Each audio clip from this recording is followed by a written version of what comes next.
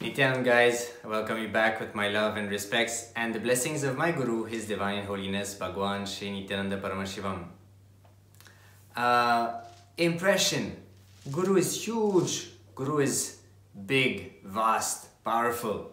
I wanted to share about something related to, there's a story of somebody who goes to Buddha and he asks Buddha, I want to get enlightened, how do I do it? So then Buddha tells him, who has impressed you the most in your life? And then the person says, my father, my mother, and one of my teachers. So Buddha tells him, okay, you go kill them all and you come back to me, I'll give you enlightenment.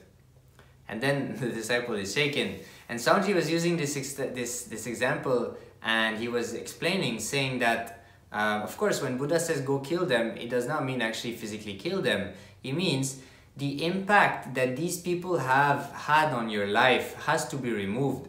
They have impressed you in a certain way that has made you decide to build yourself in the way that you have built yourself. And unfortunately, because these beings were not in the space of enlightenment, the way they impacted you has not impacted you properly because it didn't come from a pure space of enlightenment. So their greed and their fear also got infused in the way that they impacted you. So the Guru is a huge happening. It's a big happening in someone's life. Why? Because he has to override all these memories, all these different things that has impacted me or you in your life.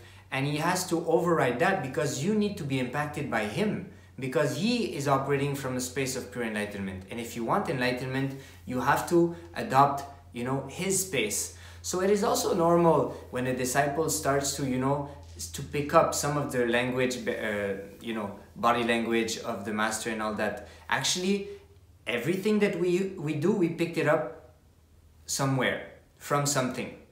Because at that moment we felt impressed and we decided, okay, let me pick that up. So like that we pick up many things here and there and we create our own identity.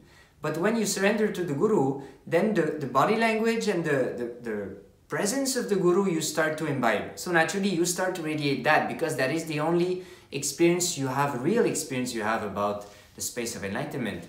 So Guru is big, Guru is huge, Guru is impressive and he is impactful and he has to be because he has to free you from the wrong impacts you got in your life.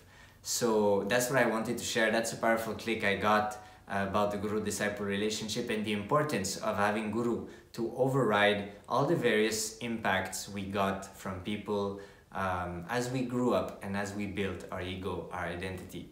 So that's what I wanted to share with you today. So I'll see you guys tomorrow in the next episode of Guru-disciple relationship, the ultimate. Nithyanandam.